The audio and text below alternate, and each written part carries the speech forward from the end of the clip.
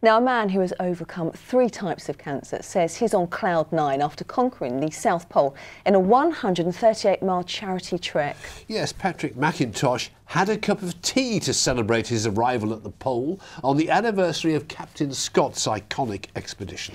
The 58-year-old, who lives near Gatwick, took on the challenge after being treated for bowel, skin and prostate cancer, all in the space of just 13 months. Delighted to say Patrick joins us now. Patrick, welcome. You did a lot of the journey on the skis alongside you there. I did. Why? What made you want to do it? Well, having survived having my bowels removed, my prostate removed and pipework and stomach muscles and skin removed, I thought that I needed to give something back to society, and I thought the only way I could bring awareness to early diagnosis of cancer was to do something pretty extraordinary and to prove that you can get through cancer and carry on a relatively normal life by walking to the South Pole.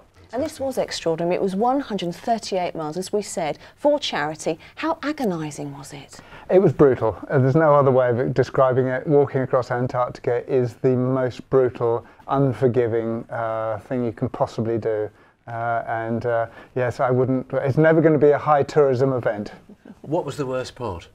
I think the worst part was walking in thick cloud for day after day, not being able to see, having no idea where the horizon was, with a 50-mile-an-hour wind blowing in your face, -40, dragging a sledge, and relentlessly going on and driving yourself. Mentally, it was far more challenging than physical.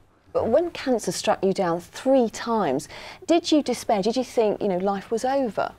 Well, I suppose I did to some extent, but also I then thought to myself, well, it's extraordinary. So my bowels were removed and I thought, well, that's amazing. And then 12 months later to find that they had to take out my prostate and I was still alive, I thought, well, I'm a walking miracle. Therefore, I must do something to put back to society what I'm lucky enough to be here. And so I thought, well, if I can raise awareness, if I can encourage people to eat better foods and to take more exercise, because that is part of the battle about cancer. It's about trying to save the health service as well. It's the fact that we cannot carry on living as we are at the moment because the health service simply cannot afford to look after us this way. But if we all take responsibility and awareness of what we're doing and we catch it early, we eat better foods, take more exercise, then I think we can genuinely save the National Health Service, but most importantly save ourselves, and that's what I did it for.